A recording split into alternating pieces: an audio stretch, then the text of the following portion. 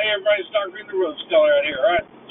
I was out this morning when I left my rest area. It took me about 2.5 hours to get over here to my pickup point. Actually, it took me almost 2 hours and 45 minutes because we're in the road construction. It took me about 45 minutes to get my load picked up. I had to sweep out the trailer, and then I had to go way down the road to the truck. That happened often, but, it happens.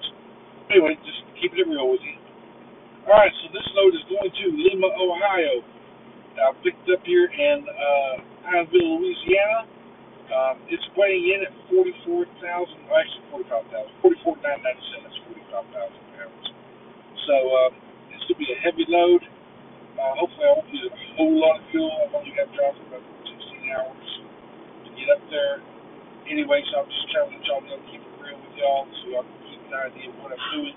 The reason I posted these videos in 3 or 4 days is because I want to show y'all when I leave, when I fuel up. Now, I try to do all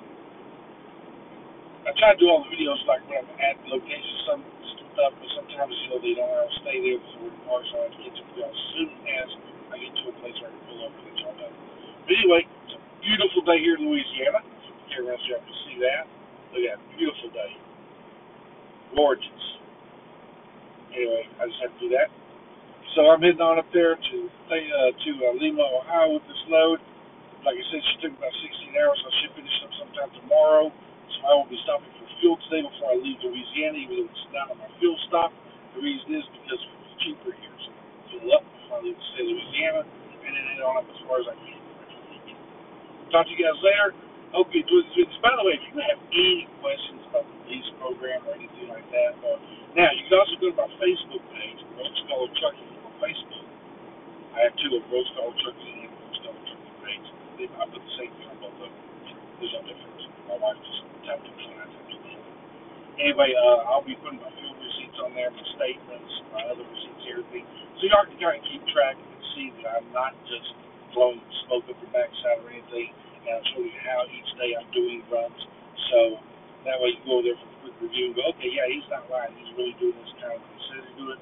Or, you know what, this company is for me. It's not enough money. I can make somewhere else, somewhere else. So I'm just trying to show you what's real out here. That's all I'm doing these videos. So you guys be wow, that's good enough. Yeah, I'm making good money. I paid off my truck. I'm taking home good enough money to keep the bills paid and make a little extra and everything. So some of you may like it, some of you may not. I'm not here to convince you either way. I'm here to convince a lot of people that dark does what God has to offer and show the base things here. So you can keep track of yourself. Anyway, guys, have a good one. You can drop a comment below. You can also I'll check back with y'all when you get to my next fuel station. Be sure to subscribe. Go to my Facebook page, like it. And I know there's ways of linking them all together. I haven't done all that yet. I'm going to enormous. I'm also going to be doing like a little Twitter account so I can get my updates and stuff on there. But I'll just let you guys know that I'm trying to do my best to get rid of all out here. Like I said, the statement for yesterday's trip ship settlement should be showing up pretty soon, within the next couple of hours. I'm assuming usually.